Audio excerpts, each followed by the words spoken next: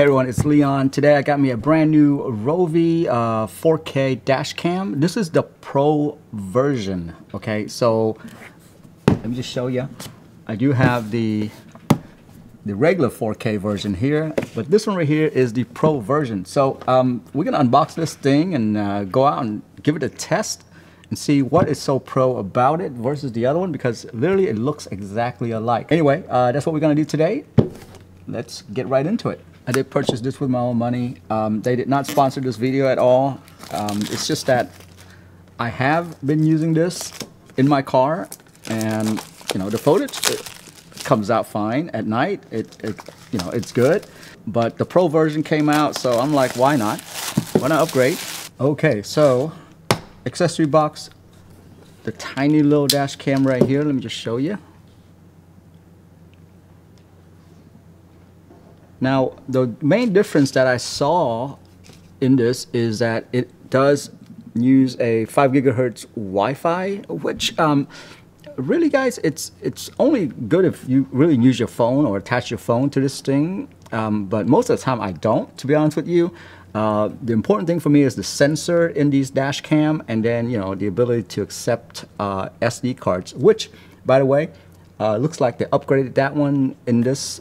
You can use a 512 gig now instead of just, you know, the regular 256. So you can definitely store a lot more in this one if you're willing to get a 512 gig memory card. USB-C still, that's good. The mounting point looks kind of the same.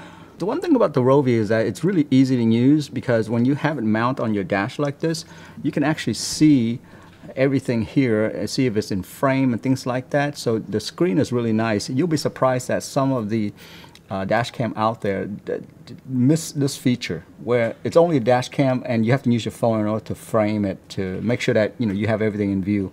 So really good here that they kept that the same. All right, so let's see what the accessory box has. So a lot of clip tied to tie your cable down. These really long USB-C to USB-A cables. These things right here, I didn't know what it was the first time I unboxed this, the other one. It's pretty much to tuck all your wires in your car. It's really useful. Here's the mount, where you just literally just stick this thing on your windshield and then snap this on. Makes it really easy. Oh, well, here's a suction one too. So they give you two types of mounts. That's nice of them. And if you have a cigarette lighter adapter, you can use this one right here, which has two USB ports. So before I go out there and install this and do a road test, let's take a look at how good the screen is. Recording started. Recording just automatically starts, because I think I'm holding it, so it feels there's different motion, so it starts recording right away. Kind of like if the car is moving, it just starts your recording. Video setting, resolution.